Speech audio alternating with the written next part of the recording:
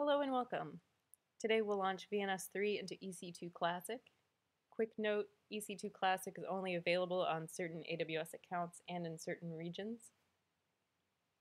We'll start with EC2. Over on the left, we'll create a new security group. We'll name it Demo Security Group. And make sure to launch it not in a VPC. Click Add Rule. We'll do TCP port 8000 from my IP so that you can get VNS3 Web UI and API access. And next we'll add UDP port 500 from the IP address of your data center based device.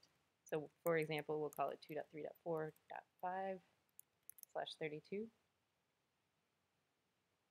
Click Create.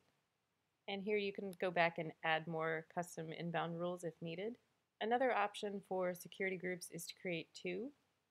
So in this example, we'll create one called Demo VNS3 Manager. And it's not in a VPC again. Again, we'll add TCP 8000 from our IP address. And UDP 500 from our data center device.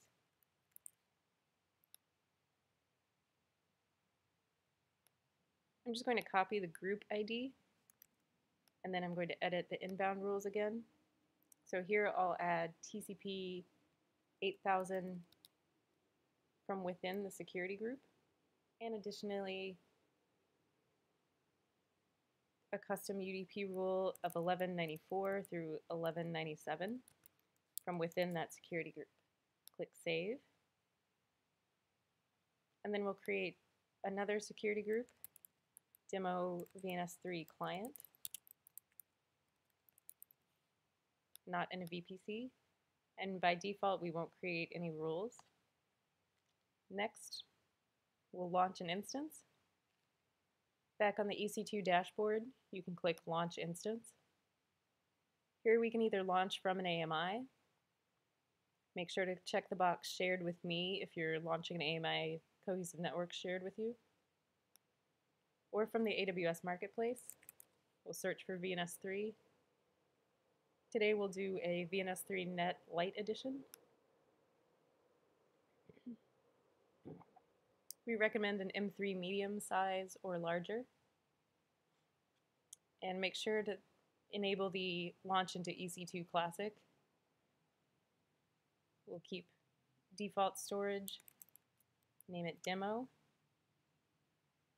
and then we'll select one of the security groups we just created. So here are TCP rules and security group. Click Review and Launch. You don't need port 22 access. We'll continue with default storage. Review it. Click Launch. Make sure to proceed without a key pair. We'll set this up from the VNS3 controller for your access.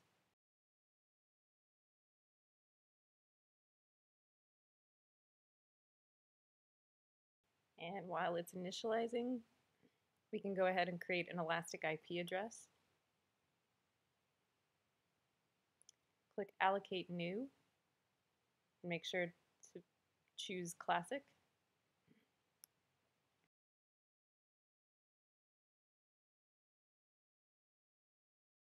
Select the new Elastic IP address we just allocated. Click Actions, Associate. We'll paste in the instance ID of our new instance and click Associate. And back on the Instances page, once our instance is up and running, you can copy the public DNS, open a new tab with https:// that public DNS :8000. Proceed through any warnings. And the default username is VNS cubed. And your password for AWS base VNS cube is your instance ID. Paste that in there.